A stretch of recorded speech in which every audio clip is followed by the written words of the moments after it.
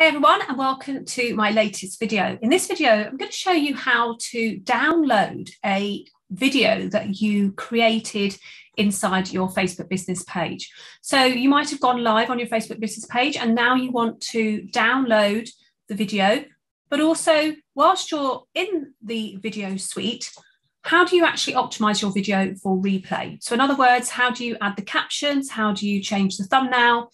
And how do you add a title? So I'm going to jump into Facebook and I'm going to show you first of all how to download the video, and then secondly how to edit the video that's going to stay there.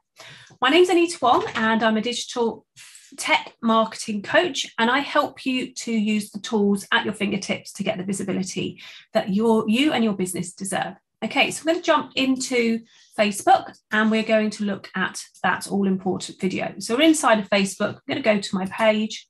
And now I want to actually download a video. So I've just done this live stream on my page and I want to download this so I can upload it to another platform. So the first thing I want to do is actually click the video itself. So I'm just going to click pause so that you can hear me talking.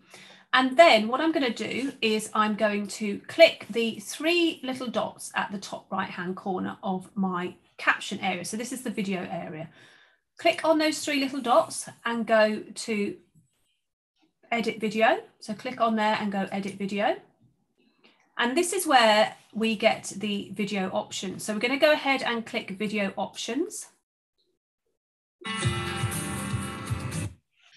So the first thing I'm going to do is show you where to download the video. So what you do is you click these three little buttons here and you click download. So now you can download the video and it will store on your own computer. So I'm just going to pop this on here and click save. So it's going to download that stream or the video that I created on my Facebook business page to my computer. Now, whilst I'm here, I want to enhance this video for replay. So to do that, what I need to do, first of all, is give the video a title. So how to use video across social media. And then you can actually tag this. So you can actually add some tags. So I'm going to put Facebook video, and you can put a comma or you can just press return. And then I'm going to put video marketing, and I'm going to put video repurposing. And I'll come back and finish the rest in a little while. Now, I'm going to add some captions. So here is where you control the captions that you show on your replay. Now, I always have mine on auto-generated captions so that it generates the captions whilst I'm live and also for replay. You can make them so that the captions, you can review the captions. So if there's any spelling mistakes or anything like that, you can alter those. You can also auto-generate subtitles, and you can also upload an SRT file if you have one. So go ahead and change those as you wish. And then I'm going to go change thumbnail. So this is where it's really cool. You know, sometimes you get a video and it's got sort of catches you like this.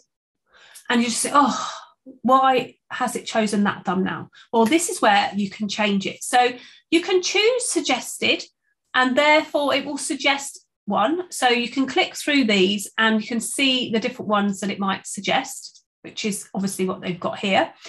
You can choose from the video. So in other words, you can choose a frame from the video that you want to use as your thumbnail, or you can upload an image, which you can then use as your thumbnail. So I'm going to just grab an image that I've got already for this one, and I'm going to upload that in here now. So that's going to be my thumbnail image. Then all you have to do is click save, and it will save those video options for you inside of Facebook. As you can see now, it's got the video options that I've just done. And if you want to change anything here to say like the past tense, encourage people to leave comments or to sign up for a challenge or to sign up to get reminded when you're next live or any of those things, you can change this text here. Then all that's left to do is click the save button, and it's going to save all of those changes for you. So that's how easy it is to actually edit a video on your Facebook business page, but also to download that video to your computer so that perhaps you might want to repurpose it in its full term on another platform, or cut snippets out of it so that you can use it as promotional material. So thanks for watching this video. Don't forget to give me the thumbs up and to subscribe to my channel. I would really appreciate you subscribing. Any questions about editing or downloading your Facebook video, do drop them in the comments below this video and I will answer them as soon as I get notified. Thanks again for watching, and I will see you soon.